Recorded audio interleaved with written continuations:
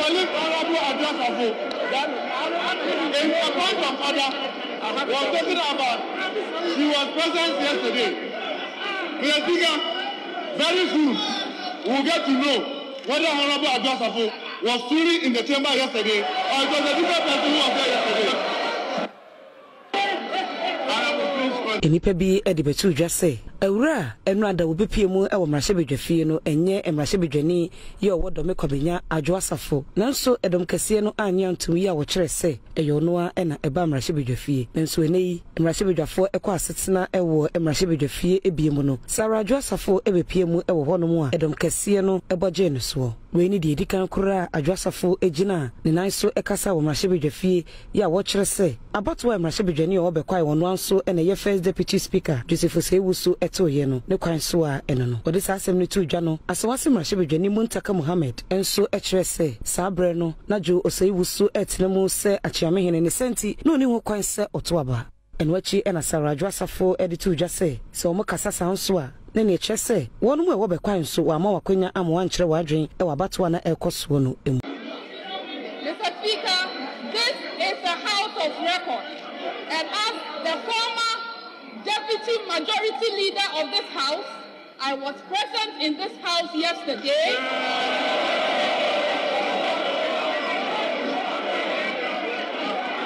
Mr. Speaker, you are not here. Mr. Speaker, and to state categorically that I cannot force Honorable Okujeto Ablakwa, who is my friend, on the other side, to dress the way I want him to dress. And that is an insult on womanhood. And so those making that noise, Mr. Speaker, should withdraw. I thank you, Mr. Speaker. Maybe I'm this guy for Europe. I come to Busia for Ghana. No, me used to tap send. Tap send. No fee mobile money transfer. Eye easy, eye convenient, eye fast. And sounds so free. Won't you share? Me discover eye map him. Tap send. Intienne. Also download the tap send app. No, ever mobile phone so free. Na first ka come Busia for Ghana for na. Tap send. Papa no. Abusia samo trend o social media so ye pa na ba ko a chese edi akotene wo ho no mo na chirese ade chie bia no ebubu kef e o social media eso eye honorable anase MP edema eye dome kwabenya ye friend se eye honorable eye Adwoa Safo ne picture bi anaso se obi ekọ eye parliament eye last 3 days ago susu se eye onua nkofo bi esusu se enye ono ene bepie mu e wase no na nkofo nso eka se ye onua abusia hwe video now like now comment now wo share so e de aka ho na e bia wo hwe ye unim se picture we de eye honorable Adwoa Safo na ete ho no mo no abusia wo hwe no YouTube no subscribe wi adoma na da ho no na waboso e de ma wo pay videos bi e be post bia on first person how benya bi ahwe e wo ho no na make I say tap send Royal Hallmark magazine JQ Sounds na fenso JQ Travel and Hotels and also ya sen e me de nkomo twetwen we e de ebrewo anointing papa Osoroko. Anointing papa Osoroko. Sorry. Ay Osoroko. Bibi aboko de. Ami adom. Bakofi. Ye share a video circulating on social media so. Honorable Adwoa Safo. Obi yes obi aye impersonator e wo hono mo a obi pie mu e wase na nkofo esusu se enye honorable. Woni mo honorable kakra. Me who physically. But who now be who say me who say no. Who say me who say no. Okay. But say me who feel say physically. And who ne that. Okay. And then Abeka fire yes in some way sense circulate on social media. Well my hair picture no. Me who video no, but my hair picture no. Okay. A picture no there. Me to me nyina so ka say ono ana enyo ono. Because o share picture no kra na say blur. Or they compare now me were a lot of pages because of information. I think last Tuesday, one of the pages and so almost never to her. I can say the beautiful Adwoa Safo are not a parliamentary. Another MP being something in chair. It's like now they were not in session. I said now resuming parliament proceedings. Now ultimately as a name one my call here as a page but me kai edin page no and come me born the marry na me prove say ayo no ana enyo no na and some na e did down hono che say ase watu kwan this week ya so na nipa no screenshot ye di say plan bi and no more ye dia then I'm surprised and say enyo no na call parliament na hwan ya hwan ya and na e ba ne say no timi break it through protocol e kotina ba bia wo say Adwoa Safo tena into parliament or security ni ho Ghana a week sir and Adwoa Safo abekasa ona bo abekasa okasa ye no o se obaye won se nipa ne baye no the next day no e ya de chi ye no na Adwoa Safo so ono ankasa ye kasa ono no obaye so what I say and ye bisa no say circulate on social media so say asuma se obaye nra no ye se enyewa tika no kra bi e wo mu no so oh eye me na me ba enra no anti I am one say Senate Parliament iti even National Theatre kra keke and conference center keke uremwa they ask for certain vital informations iti a whole parliament ye boy MPs nyina ho ban wo ho na obi atimi akowuram se me meti hey na se ma no smas as person na atimi awuram without any questioning ma atimi akowuram sa keke ani enhwe bibi ye Ghana yehwe bibi ye Ghana ehu ana ya inti omo record omo ba attendance no omo record say there be asem we me kasa metimi agia to mu afa ne say eyampa nye ono ana ebe nwa because omo so watu kwan so we tu kwan as a parliamentarian we tu kwan a we tu kwan a parliament is aware of it obanso they are aware eti watu kwan no timi betena ho no omo nyina omo refi se watu kwan eno abetena ho ama de ombeye no say ayibi na information omo vote no nipa ni right after voting no who say lady no asori a oko and obi antimi ankwese na okoye your security is weak in Ghana. If it is true, your security is very weak in Ghana. And you should be because at rent and me up to at any time. Ghana de nyame boy am ban yo. Mo bia nya no so say uniform obo Ghana I grow no di. Sasa we no kra pa dia. Me re kra ho. On my way Parliament House. Parliament House. Ya mere nyina agu. Obi atimi akowura watena won ma vote.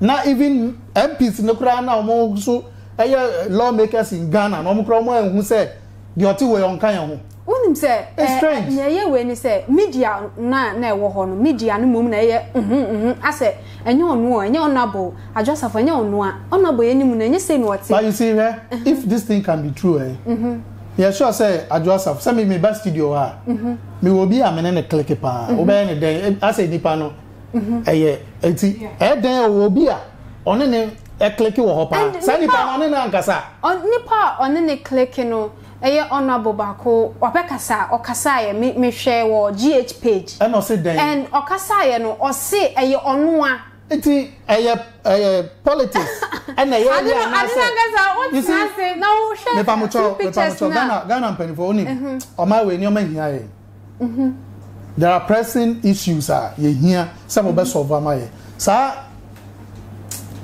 na dia me be kan nye no because say a whole parliament now, this issue is coming out parliament ankasa in some like in the year a year cost so hono na babon tikra sometimes it because parliament a higher do honorable men of the nation, honorable men and women of the nation. Now obi etimi some mimiti hey them address it etimi pass it through the entrance of Parliament House main gate akwa kofa security doors akotena atena baby a was oh this is a cheap joke omunyai ye fene e cause eno hu say Ashaman MP etam speaker konya Yes. Yeah. Yeah. Not just say, you see, some of these things wrong. A bear kakra, a betu aba. No political party will get 10%. Yes. Because unim, kwasia, nenitia, na grade, agu. Yeah, kwasia for now, almost 5 years. Yeah, be any better. Seriously, I said, I said, be rare, who am I be bookra say yefu. Yatu abama mo. Over 200 people. Namoti ona obi free baby be frame. Nobody knew about it. Among a joke. I think it be a political gimmicks in Libya. And I don't want to accept it. And a picture na make the picture near Blair. And then Osha the previous hairstyle of Adwoa Safo. Any current one out now. It looks almost the same. Sunday a week it obetimi ask son the next day. But Debio, sorry, Mami Musa Asemo. Okay. Obetimi abet na studio ha. Na obi abet na baby ajioti. No be able to adjua, you will not never notice. Oh, why not? You will know. Yes, I don't know one. I want to let you know I share mask. But and I just have the next day I just have to buy no share mask. It doesn't matter. Me Ejuma me ya o certain be am share mask. But and also me buy me the mask. Dey bia na me buy me share mask. No. So it should and wash a mask cry now. Who share you see I contact on any dia grow parliament house for pa. If she is not in the mood, crowd rap parliament house for her. Sani pan on in bed, Kassan on in bed. And now one so say, then ye.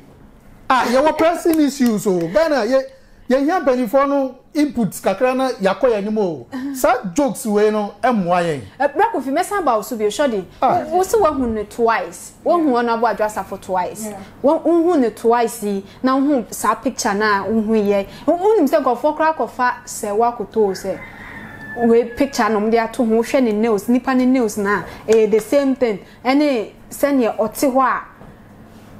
The same thing, baby. And think of what I say, walk to na what's na a Adwoa Safo. Say, walk to Kono Cocosa. Or your cocoa. So you see that easy. So this thing.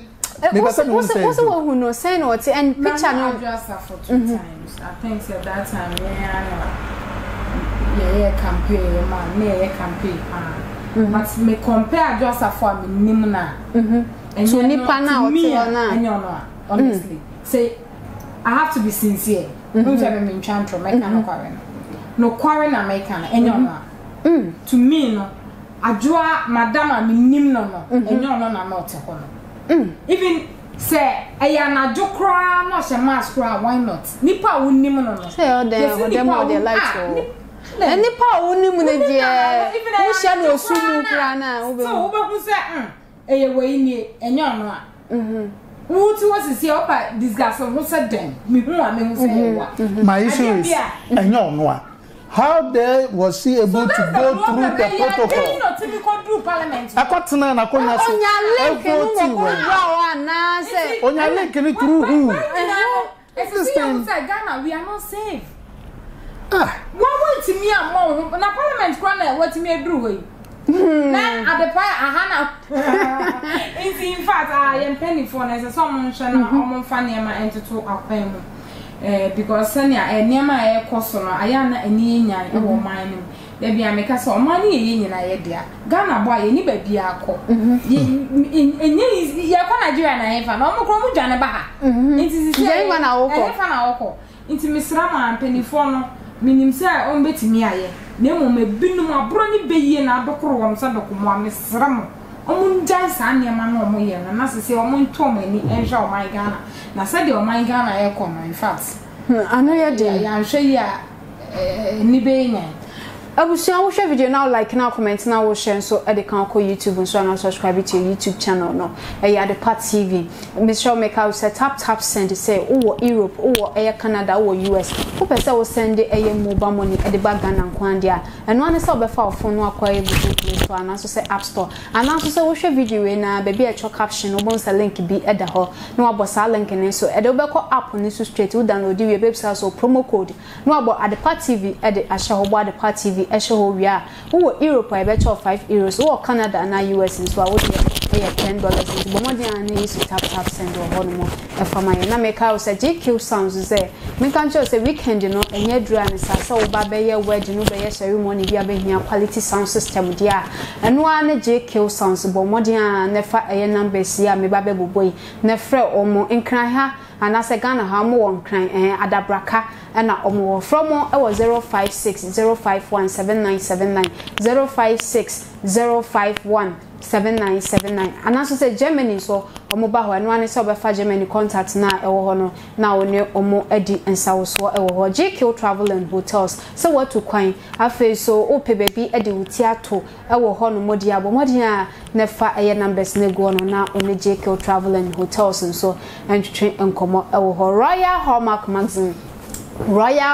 magazine second edition no eba be hihye so bomodin a na bepiem e wase ne bo wadwaton de hu dawuro kama e wo ho no maame ofosua aduan maamo akon ahofe wo se wabie na pono e de ato ho e de amount bomodin a ne bra e second edition no ase e wo ho no Rakofi asemi ba ye umeka bi minority ne majority ni momo wo parliament and omko asetena yenim se adwen be ko benkrom na nka ye nyina ya age atum anase ye njintum na ko ba se omko asetena omo se omo njintum e ma majority no esore koye na sisie recently ya yesi age atum and say parliament proceedings you know you see I'm one person at MBA no when I get the opportunity to talk about Ghana educational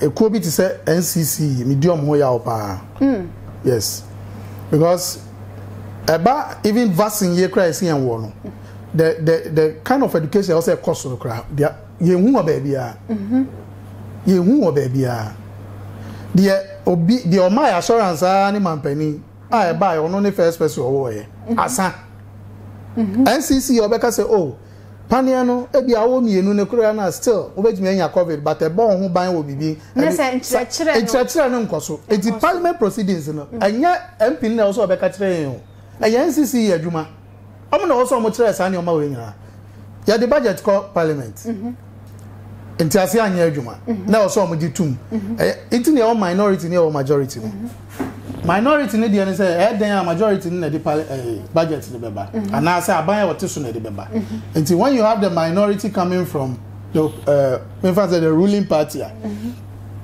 it will take makabibi to say grace and ebema yaji budget na too okay but aban say majority no and a ruling government then they need everybody in parliament to debate about it and then acceptance or to approve the budget. When omo call you know and say omo buobo hu nyina wie na o say asam no che say also be a feature mbani na ekoka general mosquito era say dunketia and also omko and so onko no na nke o say they also mo ye ma ofri chamber ho no also mo ye and then I say okay ye ntime for so no ma nka so ofri ho but me wan na ye mra because anya parliament proceedings nyina na ba out okay anya bibia e parliament and about out nya bibia ho na ba out sabe o mo call mo sa mo